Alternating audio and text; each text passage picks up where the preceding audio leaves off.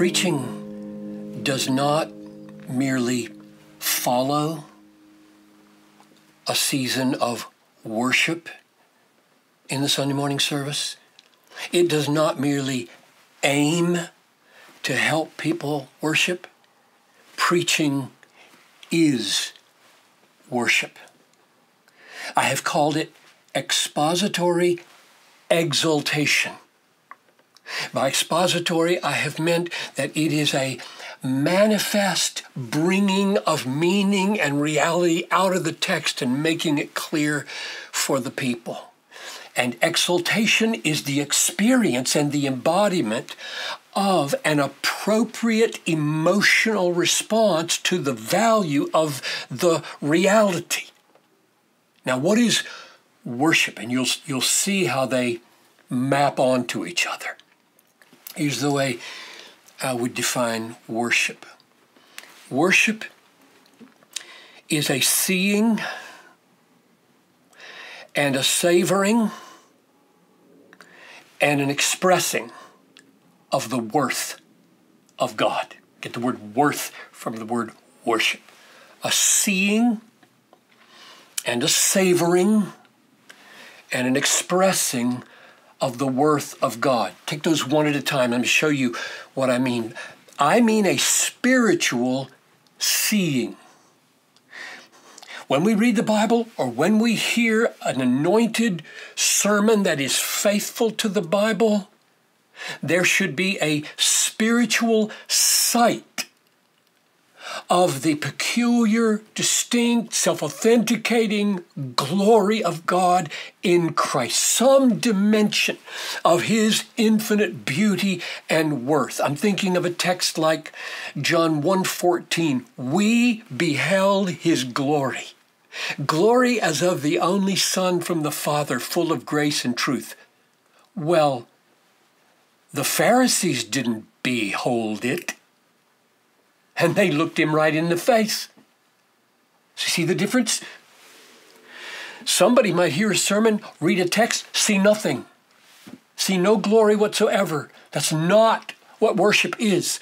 Worship is built on a spiritual sight of the glory of Jesus, not just the facts of Jesus, the beauty of Christ, the preciousness of Christ. I'm thinking of a text like 2 Corinthians 4:4. The God of this world has blinded the minds of unbelievers to keep them from seeing the light of the gospel of the glory of Christ, who is the image of God.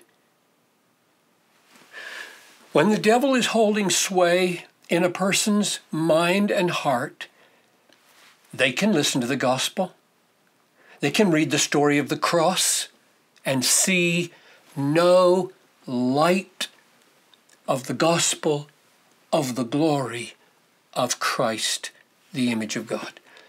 But if the Holy Spirit quickens, awakens, removes that blindness, and shines with light into our hearts, like verse 6 says, then lights go on during the sermon. Lights go on as we read the Bible. And we see Christ not just as a factual person or a myth. We see Him as a real person with distinctly self-authenticating divine glory. That's what I mean by worship is seeing the worth of God. What I mean by savoring is, let's take Matthew 15:8. Remember, Jesus said, this people honors me with their lips, but their heart is far from me. What does that mean?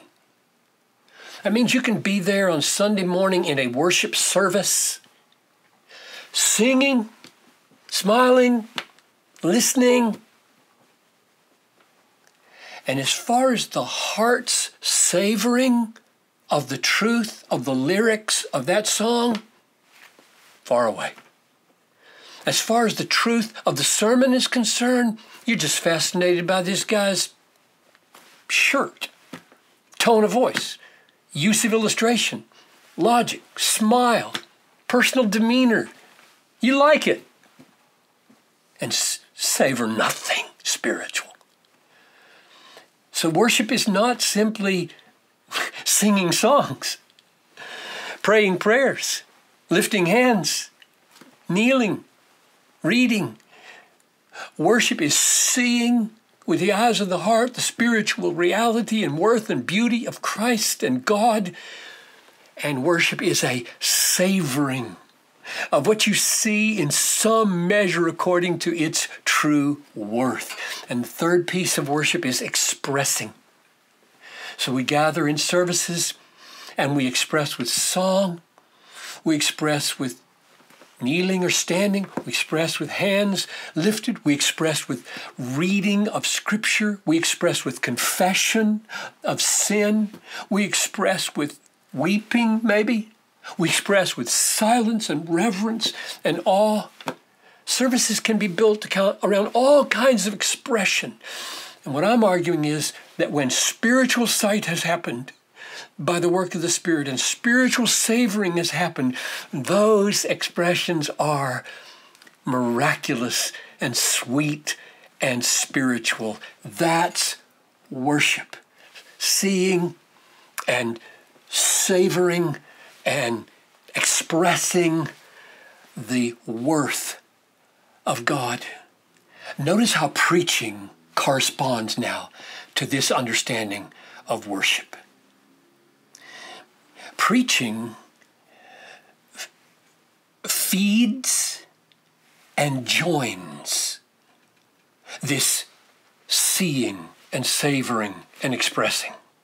The exposition dimension of preaching joins in and feeds the seeing, the knowing of Christ. And the exaltation of preaching joins in and stirs up and feeds the savoring dimension or the loving dimension of worship. People don't come to worship full and overflowing. People come to worship in need of help. Help to see, help to savor, help to express. Singing is a great expression and awakening. Or maybe I should say it in reverse order. Awakening and expressing of the sight and savoring and the expressing of worship. Singing and the truth of it does that. So does preaching. Preaching is an awakening and a stirring up and an expressing of the same seeing and savoring and expressing. So, therefore, preaching doesn't just come after worship. It doesn't just aim at worship. Preaching is worship. It is a seeing and a savoring and an expressing of the worth of God in every text, which means that this great event, this great transaction of preaching is a miracle. It is supernatural, which leads to the question, how can you or John Piper, ordinary, natural person, act this miracle? How can we do the miracle of preaching for the sake of the miracle of worship? How can these two events of worship happen in ordinary hearts like ours? That's where we go next time.